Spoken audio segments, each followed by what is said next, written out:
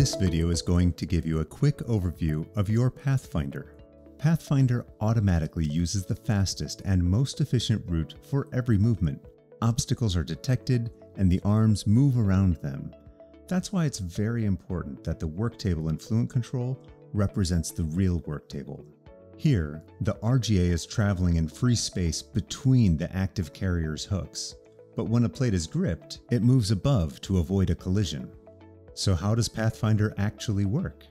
Any object, such as the instrument frame, arms, work table, carriers, labware, and even tools such as the robotic gripper arm fingers, have a so-called bounding box.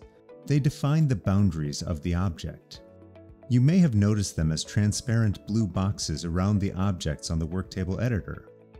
Basically, PathFinder is preventing the arms from driving into bounding boxes.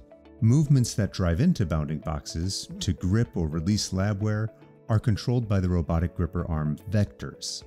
The PathFinder automatically controls the part of the movement in between the safe position of the source carrier and the safe position of the target carrier. Each safe position must be outside of the bounding box.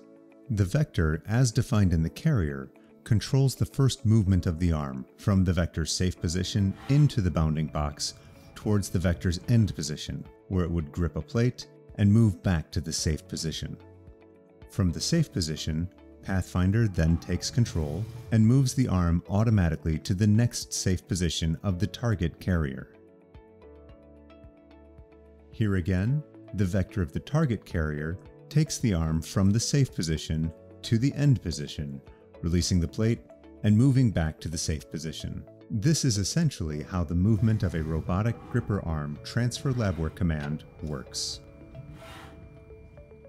With regard to the flexible channel arm, the safe position corresponds to the Z travel height of the labware. It must again be located outside of the bounding box.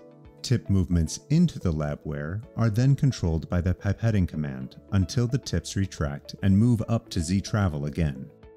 At that point, PathFinder takes back control of the movement and continues traveling to the next position. So there you have it, a quick overview of how PathFinder actually works. We hope it's been helpful.